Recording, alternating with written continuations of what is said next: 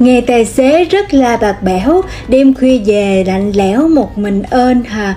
Dù trời nắng, mưa giông hay bão tố, anh vẫn một mình lặng lẽ lái trong đêm. Nhiều người nói tình yêu tài xế thì lại không được im đềm, bởi vì đi đến đâu thì có người thương đến đó. Nói thật thì không có, mà nói dối thì cũng hên xui.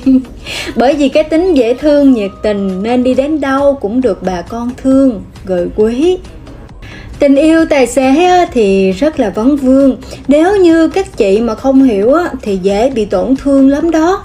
Vì những ngày lễ nè, sinh nhật hay những ngày kỷ niệm thì các anh đâu có ở cạnh bên đâu.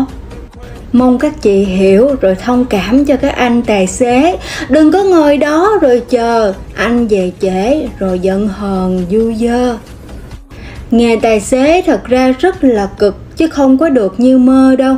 Những chuyến hàng dài dọc miền Nam Bắc, thay phiên nhau chạy rồi uống dội cốc cà phê, chứ đâu có được ngồi nghỉ lâu hay là lê la hàng quán. Suốt ngày làm bạn với vô lăng phải tập trung cao độ khi mà lái xe nữa. Lỡ như xe máy lọt vô cái điểm mù thì ôi thôi rồi còn đâu.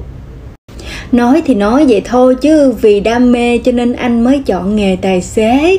Thích bốn phương trời đi đó, thấy vậy mà rất là vui. Nghĩ về vợ con nên anh lúc nào cũng vững vàng tay lái.